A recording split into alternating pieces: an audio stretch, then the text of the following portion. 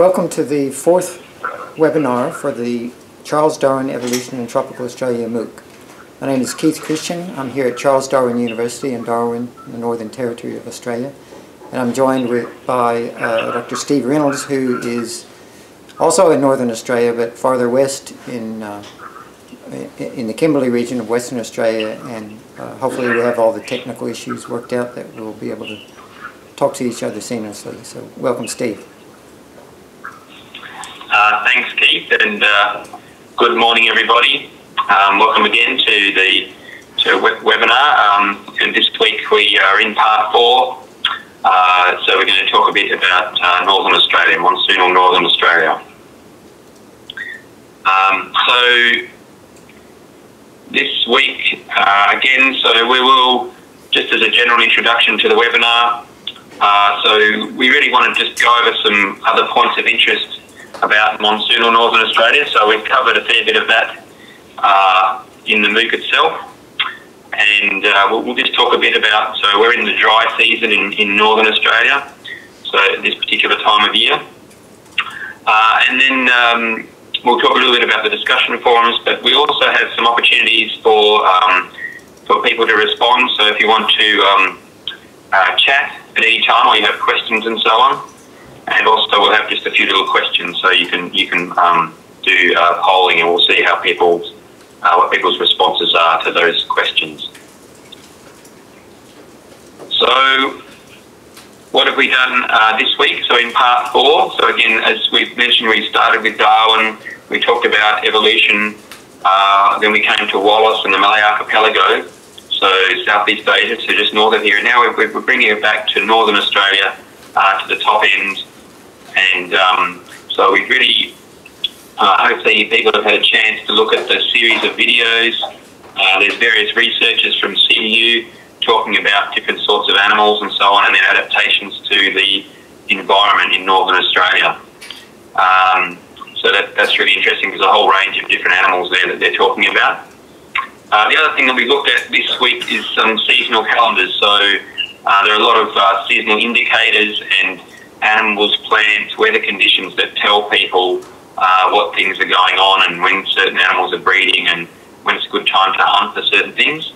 And these ideas people have been living in this country for thousands of years, so they've come to understand the country very well and the environment very well.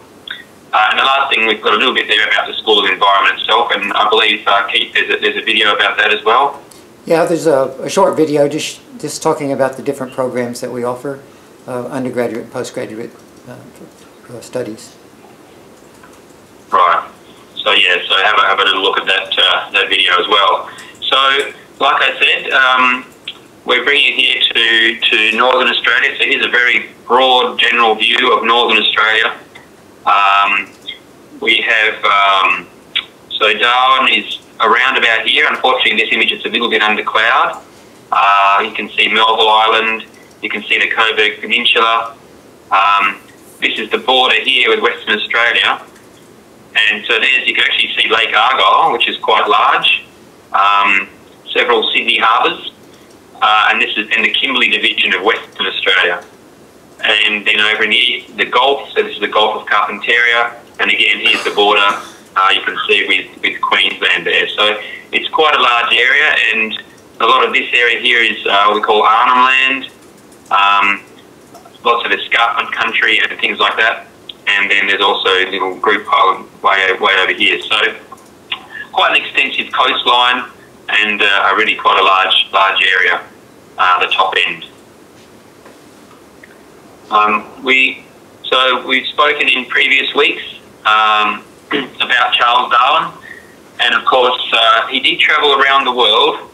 And so this is the view of the Beagle's voyage around the world from the Journal of Researchers. So Darwin wrote the journal after he returned from the voyage.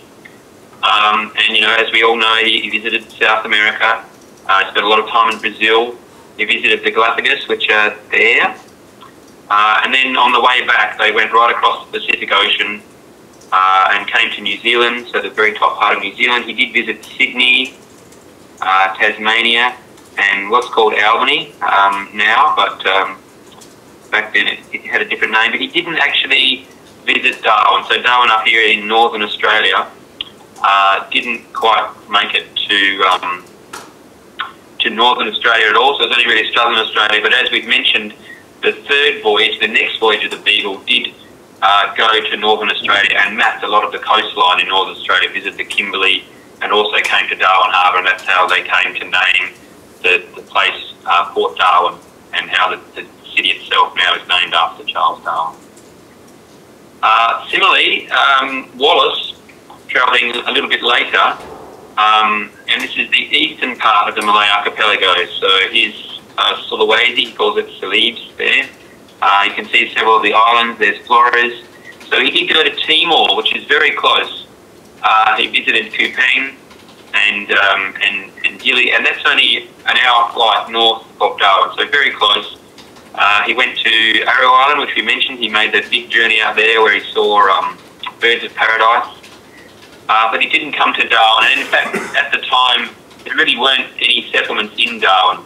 There were a few short-term settlements, Port Essington and so forth, but there was no real place for him to visit in any event. So he never did make it to Australia. So, okay. So hopefully everybody's familiar with this. This is the chat. If you want to put some questions, we've got a question here. What were the red bits on the map, Steve? So we'll get a little bit onto that, but that's actually a fire spot. So that's one where there's a little fire marked on the map. Yeah, and we'll talk about that actually in a minute. So we wanted to just talk generally about, we've talked a bit about the environment, a bit about the climate, a bit about things like fire, but if we want to look at the different types of environments on a finer scale, there are different habitat types, so particular types of vegetation, so vegetation communities, and often there will be particular groups of animals that occupy these habitat types. And so in northern Australia, we can broadly classify the habitat types into these types you can see here. So ranging from sort of upland areas on the escarpment country, through savanna, and then down to wetter areas, floodplains and lagoons, and then coastal areas as well, so mangroves and and then the open ocean as well. I might just jump in there, Steve, and say that in terms of area covered, the the savanna woodland is by far, in a way, the most predominant, and some of these other habitats are really almost islands surrounded by savanna, and so they really sort of form some special habitats because they're sort of minority habitats, I guess. Yeah. So that's right. So there's quite a lot of the woodland, sort of lowland eucalyptus savanna. So this is just an example of that sort of savanna. So fairly typical. This is in the dry season, so you have an overstory. There's some eucalypts. This is Eucalyptus miniata or Darwin woollybutt. You have some middle layer species. So you'll have small trees and large shrubs, if you like. And so here are some sapling eucalypts, and then a grass layer. And so consistently with savanna, you have a grass layer. It's an important part of the savanna. And as you can see here, this is sort of early dry season, so it's already drying out. It's looking a bit brown. The grass is really starting to dry out. So that's sort of typical kind of structure. There's several layers, but not multiple layers like you might see, for example, in a rainforest. And it's fairly open. It's basically an open woodland is how you would characterise it. So that's savanna, and as Keith mentioned, that's very widespread. That's across northern Australia. And so another type of habitat is monsoon forest. And so in this situation, for example, you have permanent water. So this is a place called Robin Falls, which is south of Darwin. And so you get taller trees, more dense vegetation, dense tree layer, and more of a canopy. So over the top you get a more dense canopy. And the sorts of things you might see, so for example in this photo here, these are actually fruit bats. So you can see there's a whole colony of fruit bats. It's a little bit hard to see, but these black dots are a colony of fruit bats hanging up in the trees. So during the day they'll roost in the trees, make a bit of noise, but they're up far enough away that they're away from predators and things like that. So they're very secure up there. And then these are the sorts of places where they all stay during the day. I might just add, Steve, that at least in the Northern Territory, a lot of our monsoon forest patches are really just that, patches, pretty small around streams. There are some that are quite a bit bigger in wetland areas around rivers and other larger bodies of water, but no vast rainforests like like there were in North Queensland, or still are in North Queensland and in New Guinea and places in Indonesia to the north.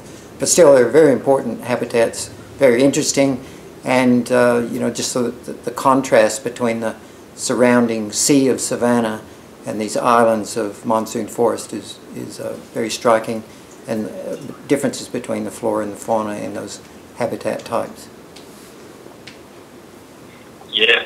Yeah, that's right, and that's partly, I think, because, as we mentioned, we're in the dry season, because you have this long period of dry weather. In the tropics where you get these big rainforests, you're basically getting rainfall all year. In the dry season here, it dries out, so it's only in those places where there's enough moisture in the soil to support these types of plant communities that you get monsoon forest. And these are just some examples of the sorts of plants you might see. So this is a strychnine plant. Actually, the leaves are actually a little bit poisonous, as the name suggests. Things like the fountain bush here, Opilia. And this is kind of a scrambler. So it grows and it sort of goes onto other trees and climbs up other trees. There are several species of figs, and figs are really a tropical group. So in New Guinea there are lots and lots of species. In Northern Australia we have a fair few. This is a banyan fig, which is actually occurs also in Asia. And things like the peanut tree here, and a lot of these plants in the coastal vine thicket. So you have the sort of wet, permanent water monsoon forest, and then you have a vine thicket, which is a form of rainforest patch.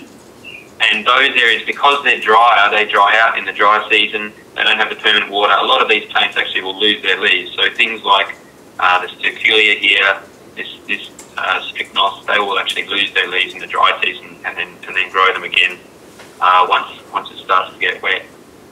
So a lot of those plants are elements we spoke about of some of those Asian elements, the Malaysian flora that have come down through Southeast Asia and now occur in rainforest patches in Northern Australia as well. And as another example, here you can see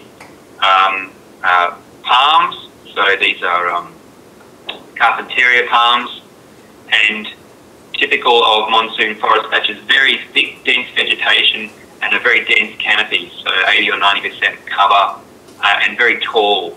So some of these trees might be, 25, 30 metres tall, some of these bigger trees. So quite tall. So yeah, and as Keith mentioned, so quite different and distinct from the savanna which surrounds it.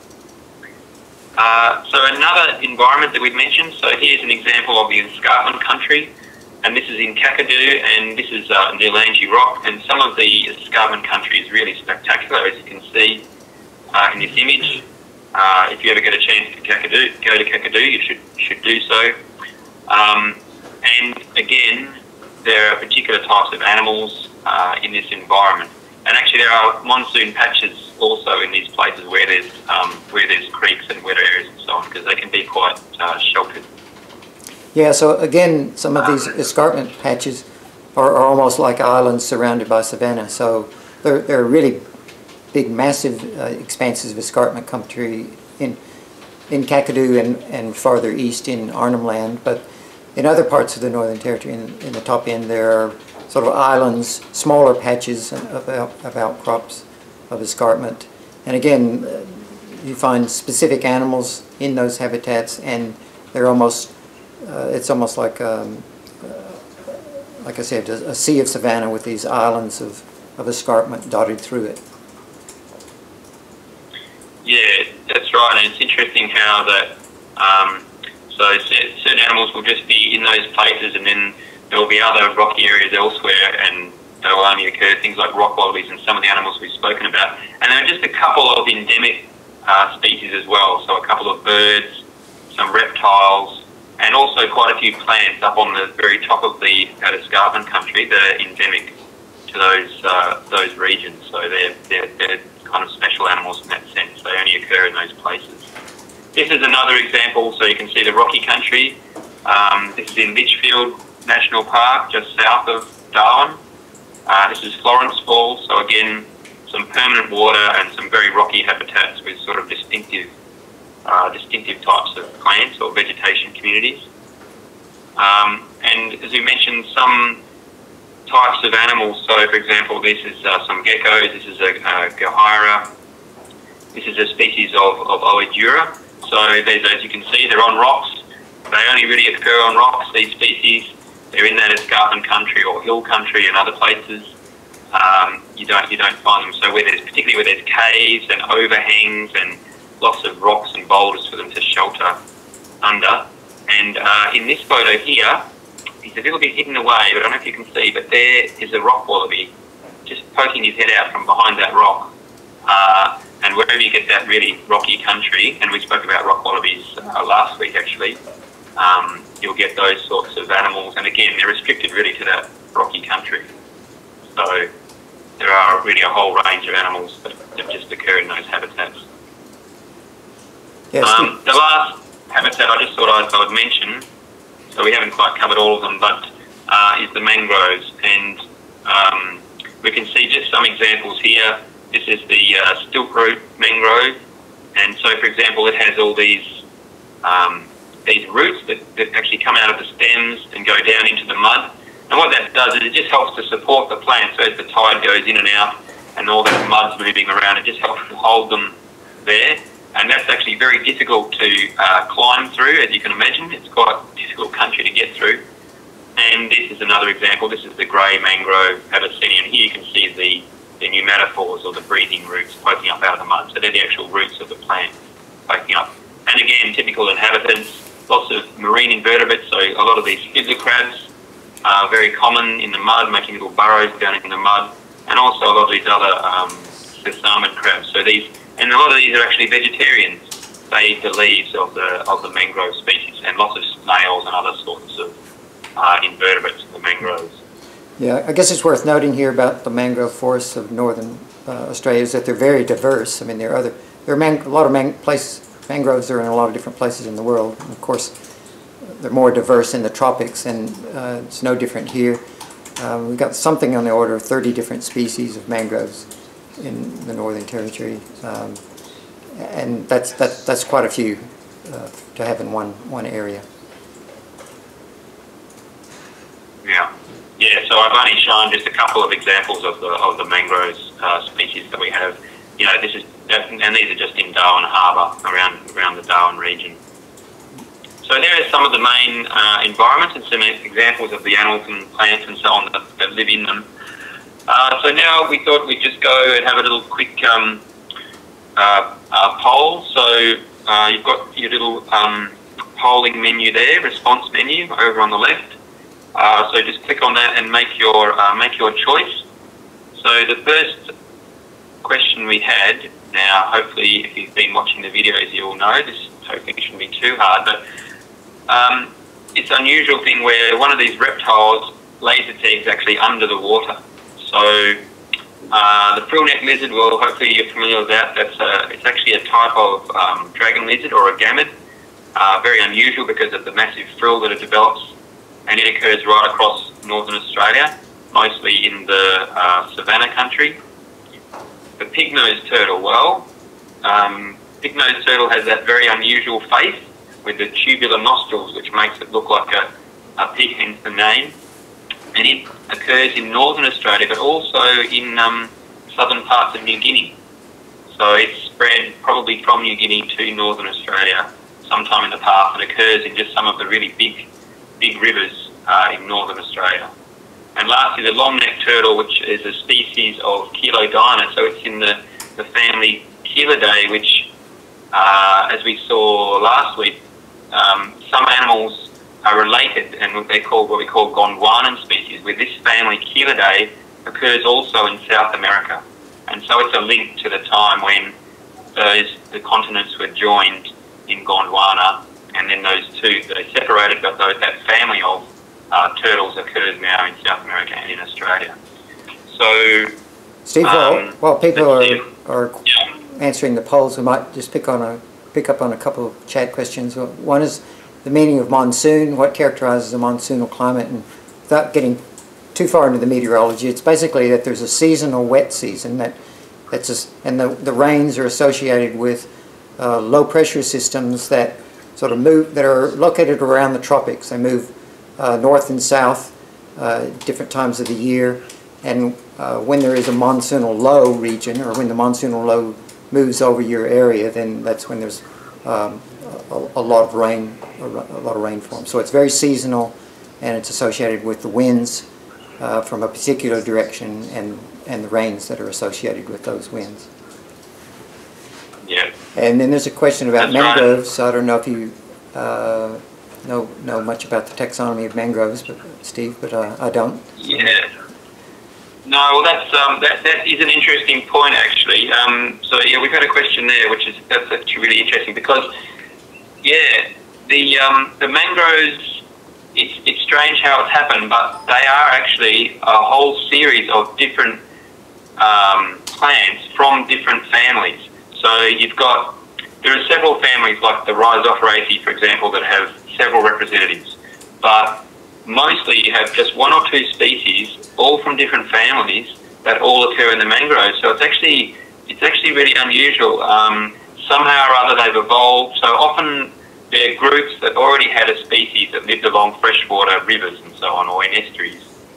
And then they've individually, apparently, evolved the ability to tolerate salt. So for example, there's a member of the Myrtaceae family, which is the family that has the paperbarks and the eucalypts and so on.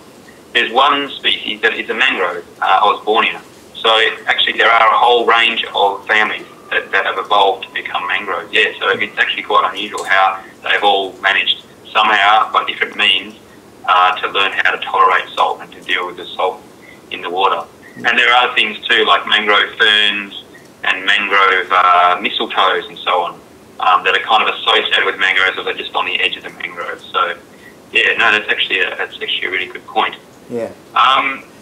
Yeah, well, it so looks like we've got some people need to be, haven't quite caught up with all the videos yet. There's quite a few people picked the pig-nosed turtle instead of the long-necked turtle, which is the correct answer. So, well, I guess maybe there was a little bit of confusion, possibly because the pig-nosed turtle lays its nest on the sandbank above the water, and then when the water comes and floods the nest, that's when the eggs hatch, when they're ready. So it's actually the flooding of the nest or a heavy rain wetting the nest that causes it to hatch. But usually the pig-nosed turtle nest is actually above the water level, and so it's not actually underwater. But so the correct answer, as Keith mentioned, was the long-necked turtle. And so Keith, did you want to just tell us a bit about that? Yeah, well, there's a couple of slides here. This one of just an individual long neck, and you can see where it gets its name. And the next picture, I think, slide, Steve, if you want to move it, is an artist's depiction of long necks nesting underwater. And I don't know if anybody's actually managed to get a picture of this, a real picture of this, but there's a nice drawing of it. Rod Kennett talked about this in one of the videos, but he really did a really good job of describing it. But I just might go over one bit that he went over pretty quickly that I think is important for people to understand, is the sort of the evolutionary significance of this. First of all, it's, as you mentioned, Steve, it's very unusual. In fact, this is the only species that it's been definitely documented in of reptiles. It may, some other people in South America or suspect that it may be occurring in some other chelid turtles, but the reason that this is a successful strategy is that in the video we talk about the fact that if the eggs start developing and then they're inundated or then they go underwater, the embryo dies. So it's important that the egg is laid underwater so that it doesn't really start developing. It's more or less in a state of stasis, or a suspended animation, if you will, due to the lack of oxygen to the egg. And so if the turtles laid their eggs in the middle of the wet season and then they were inundated, all their eggs would die. So they have two choices. One is to wait till the end of the wet season, and if they did that, they could probably only get one clutch in. They wouldn't really have, because the wet season is also when all the resources are available for them to feed and make new eggs. So if they waited really late, they could get one clutch in. By doing it this way, the other option is to lay their eggs underwater, just sort of like putting them in the fridge. It's not really cold, but putting them in a suspended state under the water. Go and eat some more food, make a new clutch, and do the same thing over again. So they multiple clutch, 3 or 4 clutches in a year instead of just one. And then as the water recedes, then there's oxygen available to the eggs, and they start developing, and so then they have 3 or 4 clutches of eggs rather than just one. So that's the big advantage. Right, so from an evolutionary perspective, that's sort of going to increase their chances of reproduction, and therefore that tendency tends to be selected for. Is that right, Keith? Yeah. So that the turtles that were able to do that passed on more offspring than the turtles that just waited till the end of the, or either the turtles that had all their eggs drown, or waited and just till the end of the season and just had a single clutch. So that way it would have been passed on once they evolved the trick. And the trick is part of the is sort of a physiological barrier inside the egg, one of the membranes, the eggshell membranes of the egg, that prevents the water from passing through, which it does in most cases in reptile eggs. Right, so that's quite a successful strategy that they have evolved over time, sort of in this environment. Yeah. So that's the turtle example. We've got another question here now. So again, we've spoken a little bit about the environment, and I think we have touched on this briefly, and I think there's a bit of a mention about this in the video. Shouldn't be too hard a question really, in terms of we do have quite a few fires in the top end, and this is true about Northern Australia generally, in the Kimberley region, and also in northern parts of Queensland in the Savannah country. Fires really are quite common. They do get lit by different sources. A lot of them really these days are lit by people, for various reasons, and sometimes not for necessarily any reason, but sometimes just accidentally. And so I guess if we think about when the fires might happen, so the dry season, which is now, the wet season, which will be starting around about sort of December and going right through till March, or even sometimes into April or a little bit later. So December to March is the main part of the wet season. Or this build-up season, which, so as we get towards the end of the dry season, come September, we'll get less dry season weather.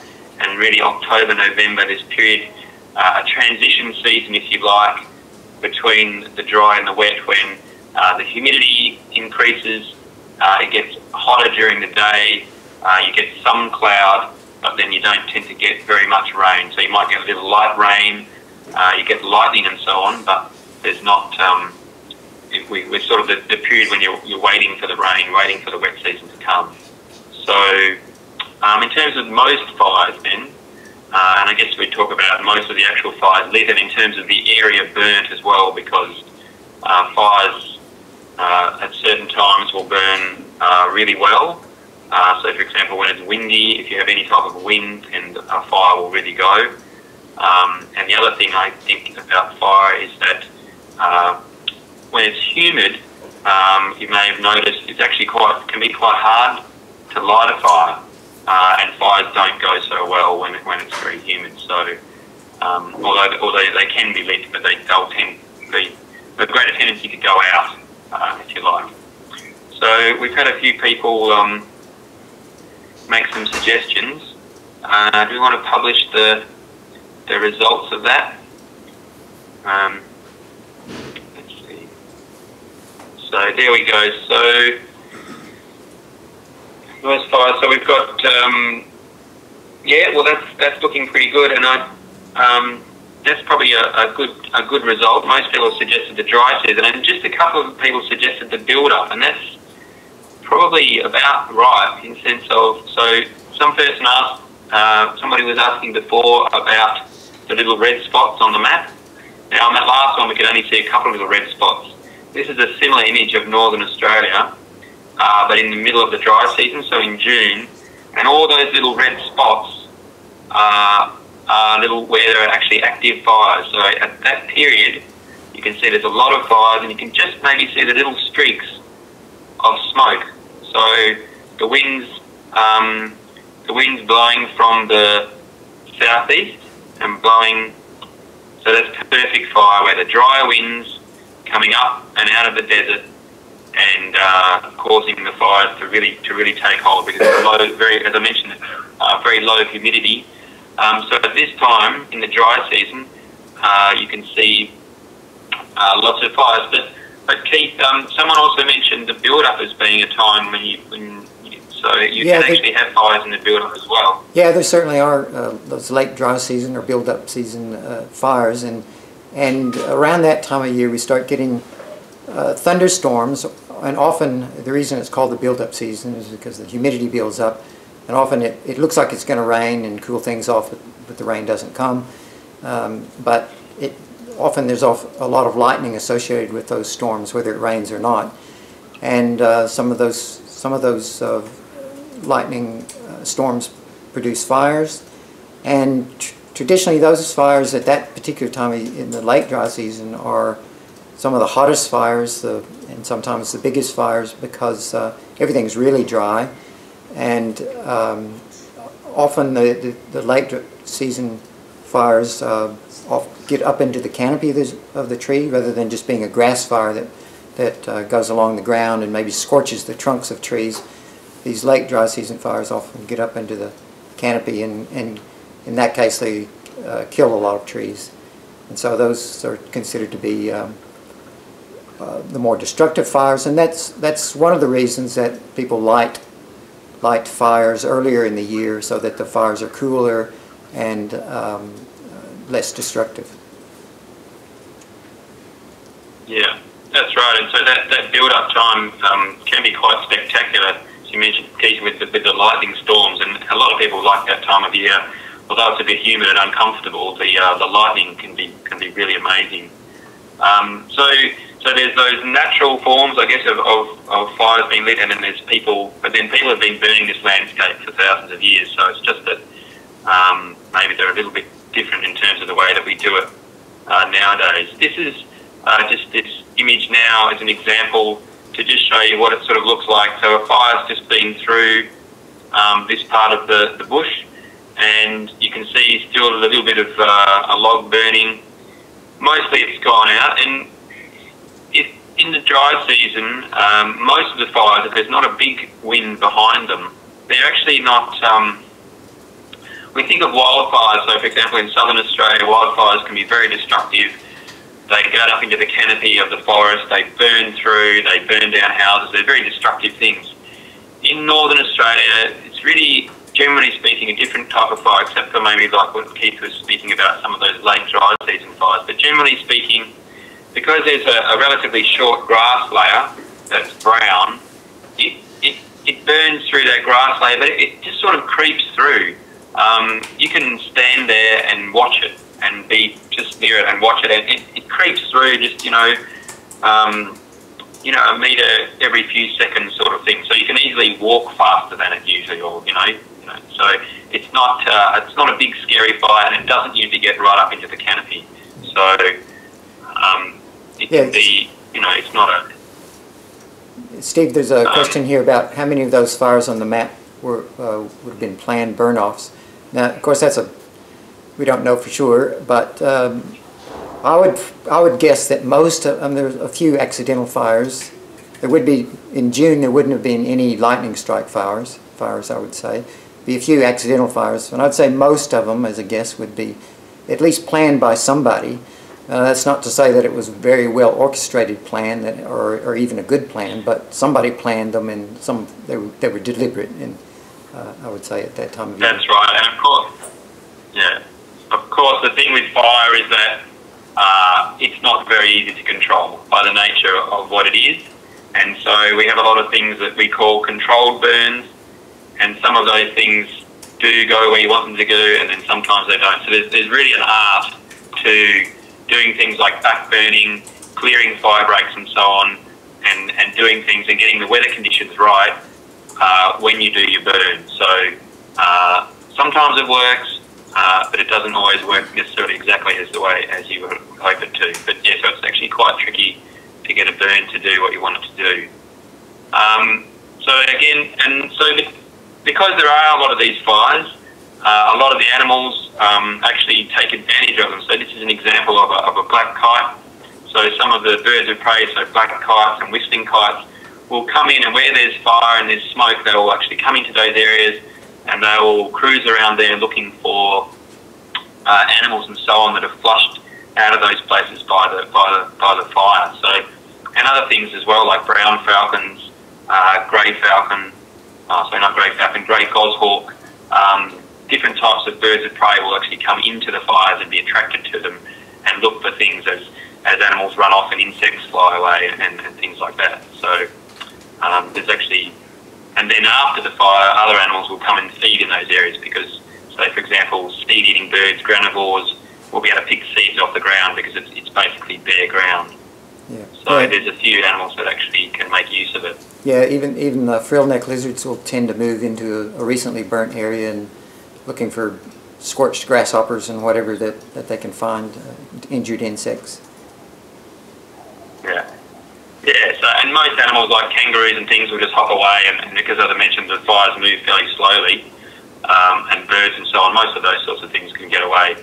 If there's animals stuck up in the trees, sometimes they may not make it. So, you know, and the animals have evolved with this fire being a regular event. So in terms of, so I mentioned a little bit about how there's different sorts of ways of, or different types of burning practices. This is just to give you some idea of a traditional burning regime. This is based on a study in Arnhem Land a few years ago, so published in 1991.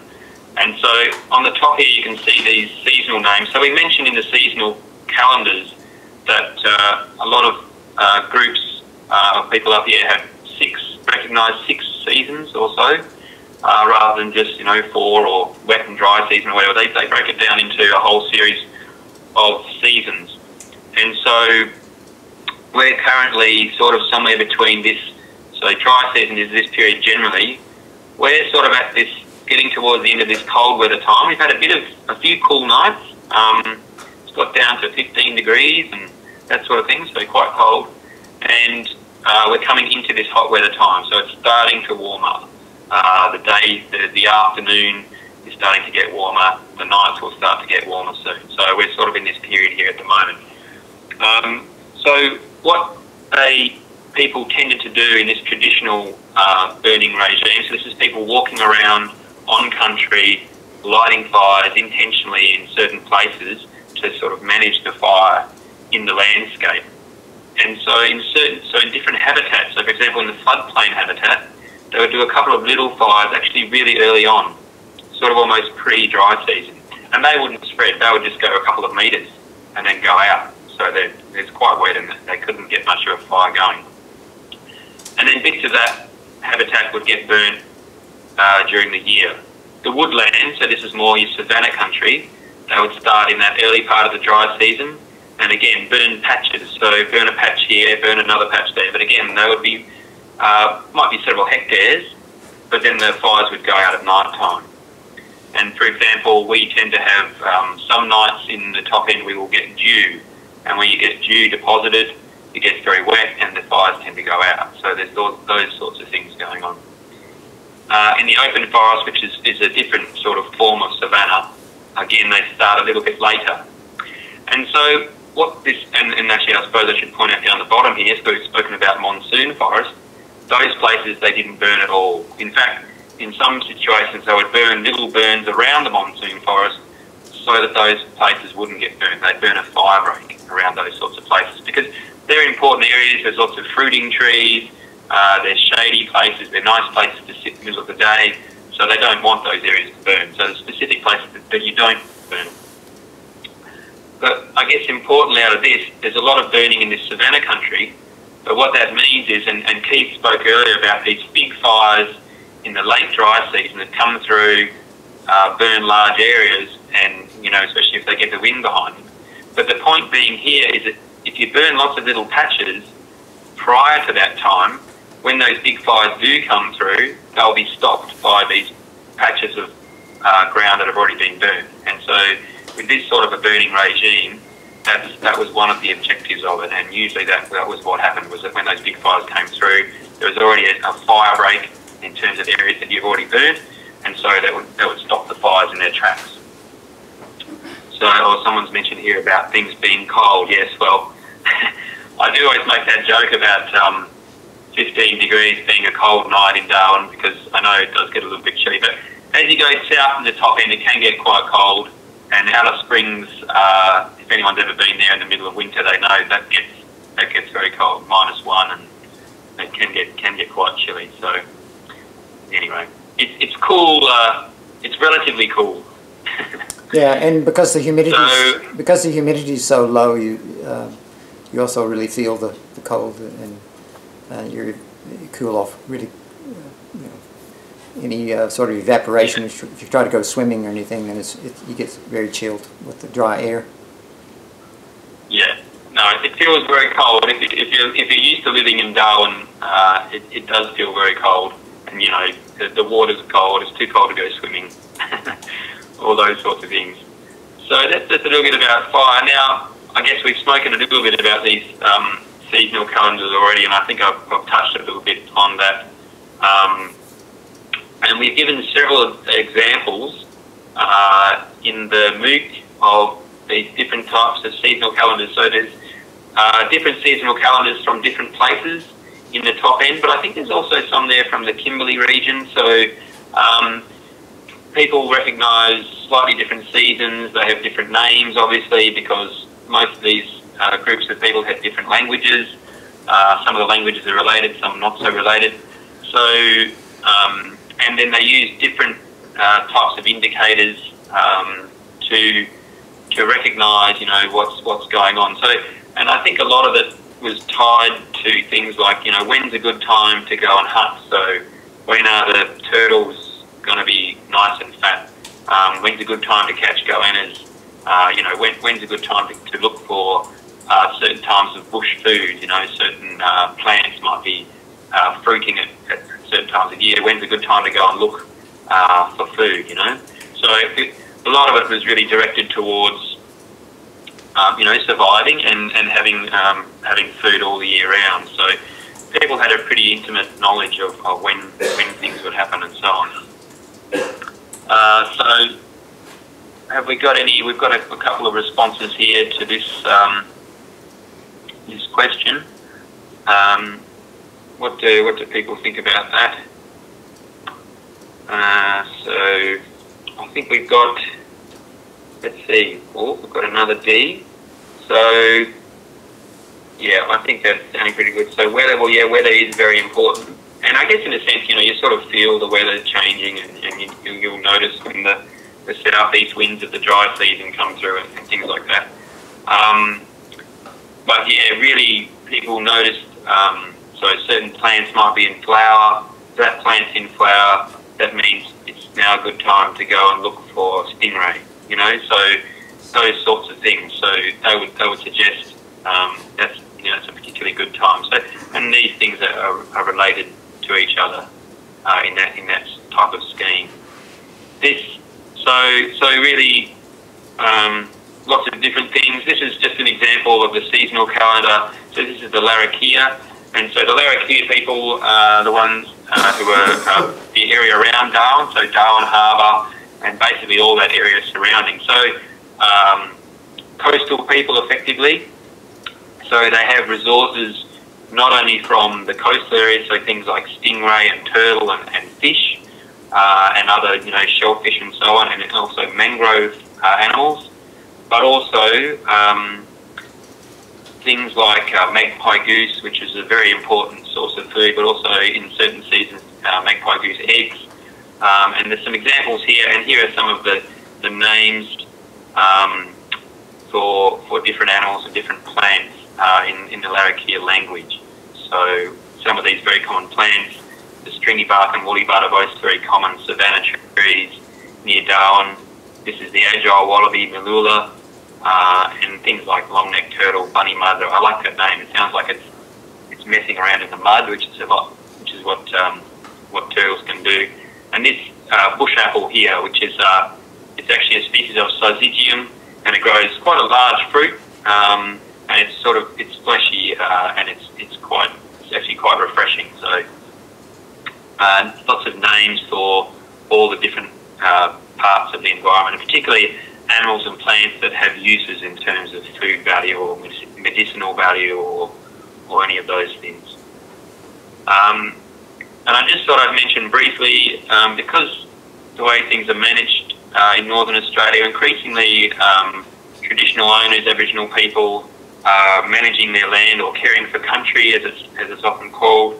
And one way in which they're doing that is by declaring these Indigenous protected areas. And so you can see several examples here. These numbers just relate to these areas. So there's the Wardakan IPA, the Jelk IPA. There's some over here on the islands. And what they are, they're just areas, it's an arrangement with the Commonwealth Government, and it means that people, there's a little bit of funding there for people to care for the country, so whether they're dealing with weeds, whether they're controlling fire, and of course fire abatement and so on is important in terms of controlling greenhouse, so they might be reducing the amount of greenhouse emissions, dealing with feral animals, things like cats and buffalo and those sorts of things. So there's a whole range of activities that that people are involved in. You can see here in grey is the area, this is all Arnhem land, so this is Aboriginal land, and there's also a few other, these pinkish areas, so this is Kakadu, these are national parks, there's Litchfield here, so they also represent their conservation lands. So there's a few of these IPAs, and you can find out about that on the environment website, environment.gov.au. Alright, so we've already talked a bit about weather. So we've spoken a bit about this monsoon climate, and Keith was mentioning how the monsoon climate goes really back and forth. So because we're experiencing dry season conditions here, so this is a chart from the Bureau of Meteorology, and this was just from the other day, and this is typical of what's going on at the moment. So you have a big high pressure system, and so we talk about the high in the bight. There's a big high in the bight today, and what that means is because these winds, this cell is rotating this way, we get these southeast winds coming up from the desert. So as I mentioned before, these winds coming up, and that brings that very dry air, and that's why we get the fires that take off and all those sorts of things. So at the moment, that's pretty typical for what we are experiencing in Northern Australia. So in terms of other places in the world, really, I guess it's probably reasonably obvious in terms of dry season conditions. If we think about Sydney, well, that's down in southern Australia. They're actually getting their winter weather, so they tend to get cold fronts moving through. Now, India, because they get the monsoon in the northern hemisphere, and it travels to the northern hemisphere, and then it travels back down across the equator, and then down to the southern hemisphere. So really, in India at the moment, it's the dry season here, so it's their wet season at the moment. So they're getting the opposite end of it, and then it'll turn around and it'll come back, and the wet season will come back down to Northern Australia. There's a comment, Steve, a chat comment, confirming what you just said, that in India right now it's raining and showering and the weather is humid, so we got it first. Oh, that's great. So we've got someone from India saying this exactly that. So they're having their wet soon, so their monsoon, and really the term monsoon comes from, up there, It's actually based on an Arabic word. And then that same system comes down all the way to northern Australia. So it's interesting. So, you know, what's happening there might then affect what's going to happen here, you know, a few months down the track. So that's really interesting. So the correct thing there really is then in Timor, in terms of, so Timor is just up here to the north of Australia, and they actually have a very prolonged and obvious dry season. So in Timor at the moment, it's actually quite dry as well, particularly because it's that very southeastern end of the Indonesian archipelago, or, you know, the Malay archipelago, if we like. All right. So, and of course, because it is the dry season, so we spoke about the various environments. This is another one, the paperbark swamp. So, as you can see, this paperbark swamp in the dry season is very, very dry. But in the wet season, that whole area would be completely inundated with water. So it's about half a metre or a metre depth, that sort of depth, not very deep, but totally filled with water. And then by the late dry season, all the water's completely gone. It evaporates. It goes into the soil. There's no water at all there. So you can see where the water level might actually be in the wet season. That's a paperbark or Melaleuca swamp. And of course, as well, in the dry season, we have places like this where this is a wetland. This is Mucky's Lagoon near Darwin. And because there's not much water around, all the water birds, so here's a lot of magpie geese, there's egrets, there's ducks and so on there, they congregate in these areas. Wherever there's a little bit of water, the water birds will congregate. And these are dry season refugia, we call them. And another thing that's going on at the moment, I'll just mention this briefly, is that there's a lot of, there's actually quite a few plants that are in flower, and this is important for birds, for the nectar, for insects, and also to some extent for things like bats. So this is a grevillea. So there's various grevilleas flowering at the moment. This one's called caustic bush. This one, Grevillea tritifolia, is very important at the top end for birds and for insects. Lots of nectar. It produces, and actually you can dip it in water and use it as a kind of honey, you know, for your cup of tea or whatever. It's lots of nectar. And the other thing is there's certain things flowering like this currajong.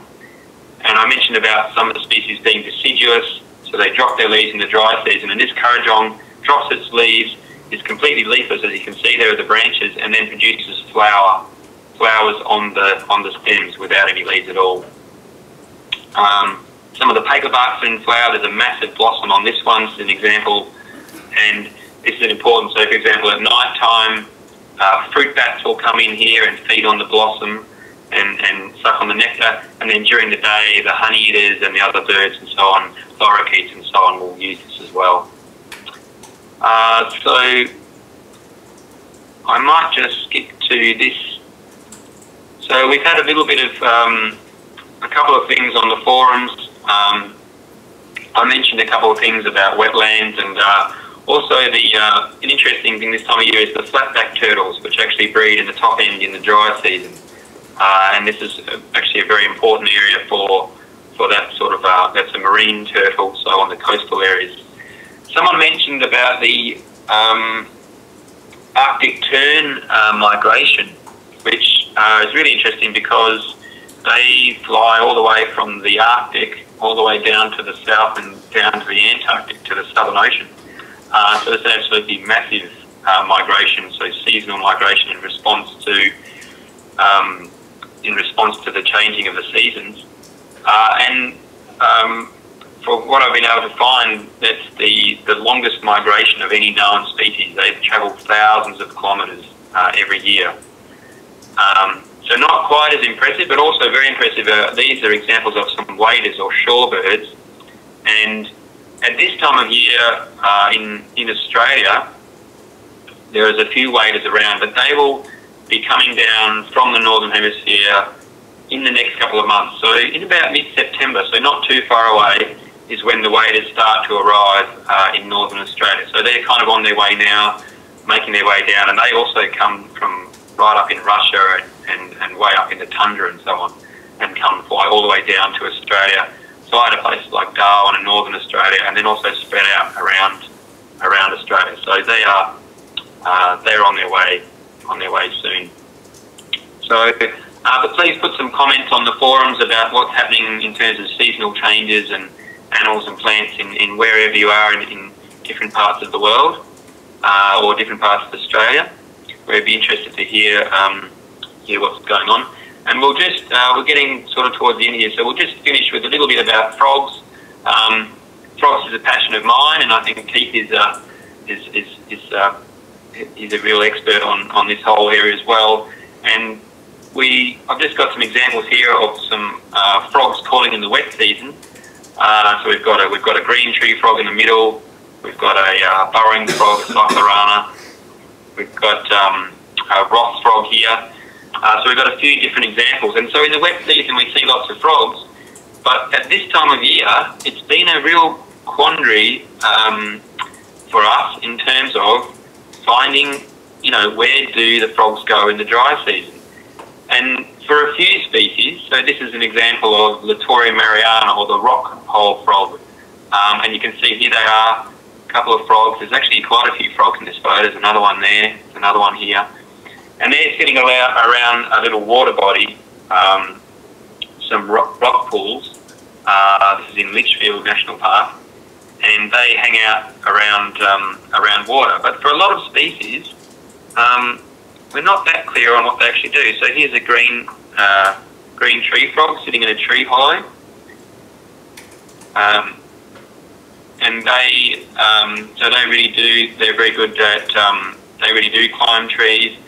Around Darwin, they live in people's houses, but out in the actual bush, they do find little tree hollows like this, and they'll slide down into the tree hollow and hide out in the tree hollow during the day. Yeah, just add that there's one of the videos talking about how green tree frogs exploit this kind of habitat and actually gain water by shuttling in and out of it. Yeah, quite a few different tree frogs probably use these tree hollows, which make them really important for a whole lot of different kind of animals, as well as frogs, snakes, and some lizards, and some small mammals also depend on hollow trees.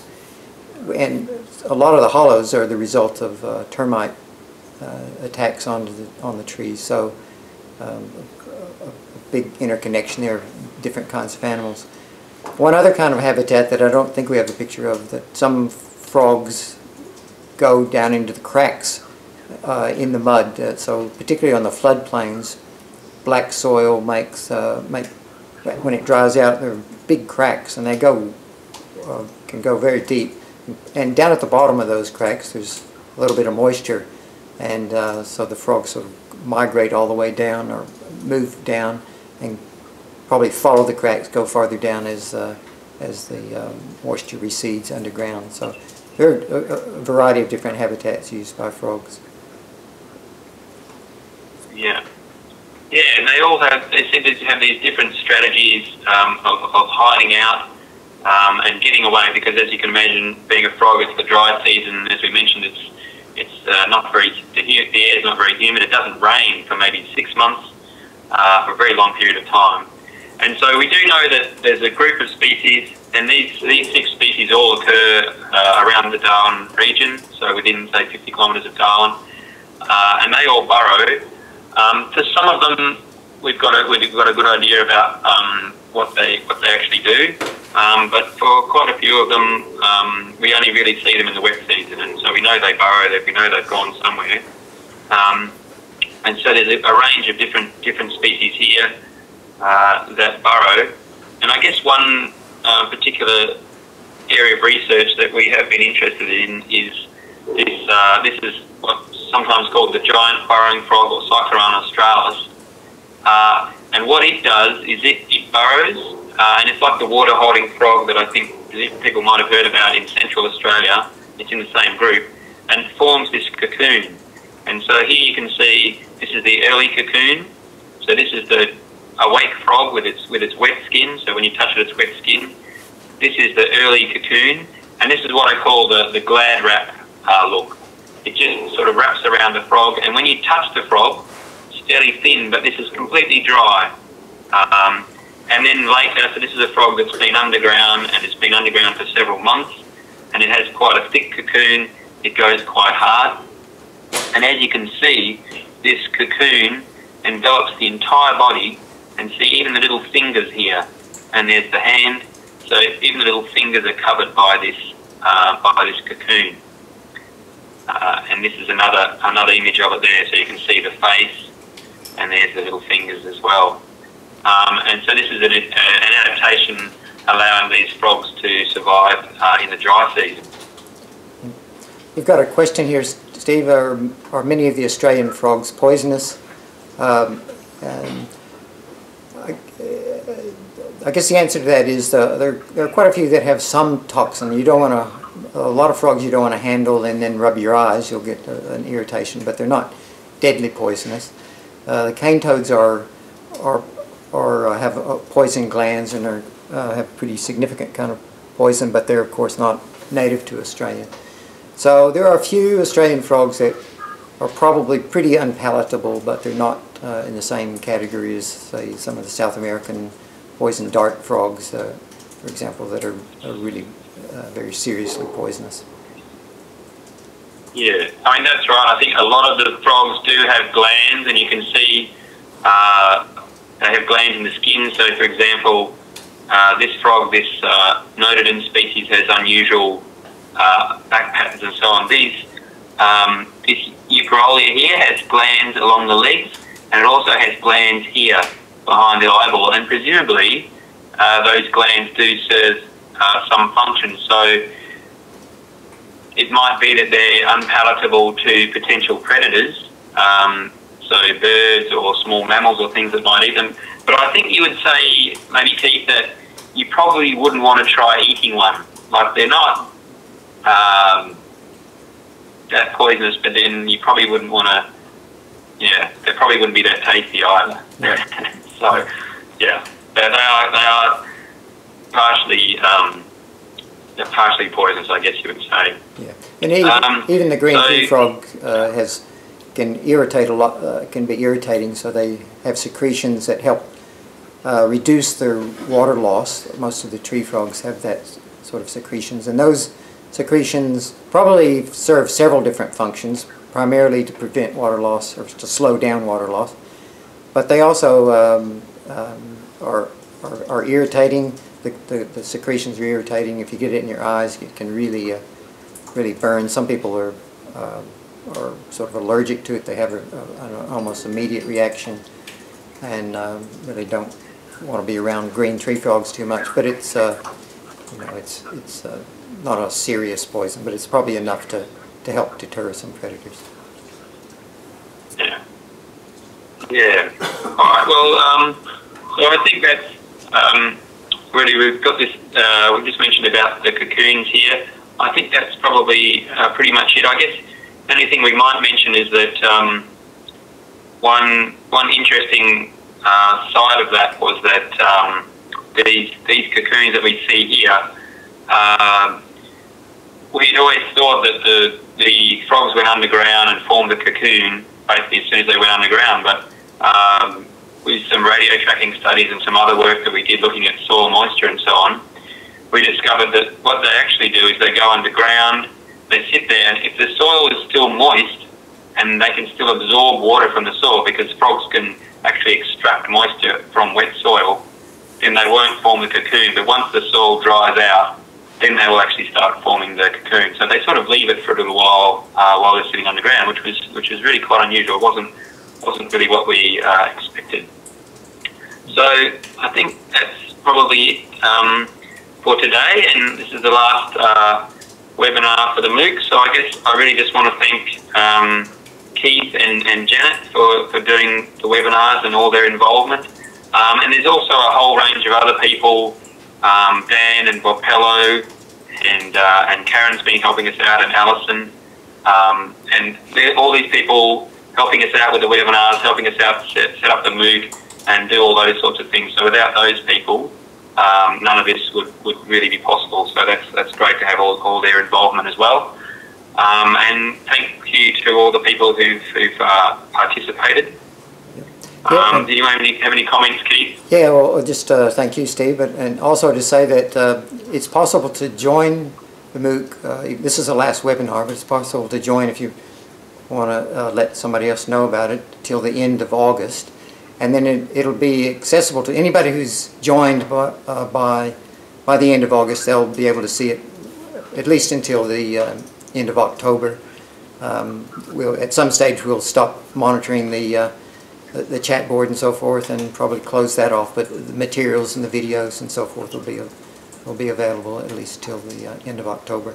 And also, MOOC has also been migrated to iTunes U, so that's a bit less interactive in that there's no chat board or anything like that. But the videos and most of the content, the information is available to you on iTunes U. So thanks very much to everybody for joining us. Yeah, okay. Thanks very much. Okay, goodbye.